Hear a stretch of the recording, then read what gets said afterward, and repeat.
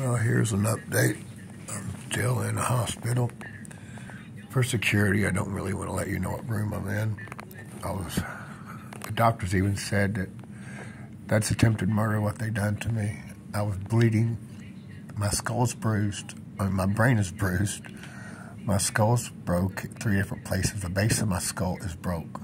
My right orbital eye socket is broke. Both of my cheeks are broke. And my front of my face is broke. Where the ear is, one of the ear bones in there is broke. They said I'll go deaf. I got 2 broken ribs. Really, really bad bruising.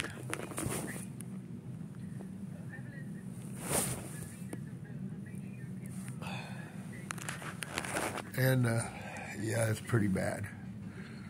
They had surgery today. Today is what day? I think it's the 21st, Tuesday.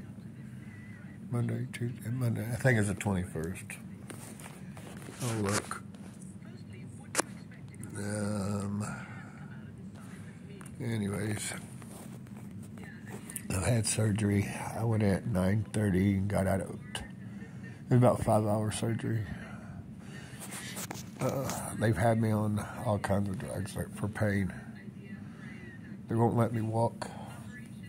They won't even let me stand up.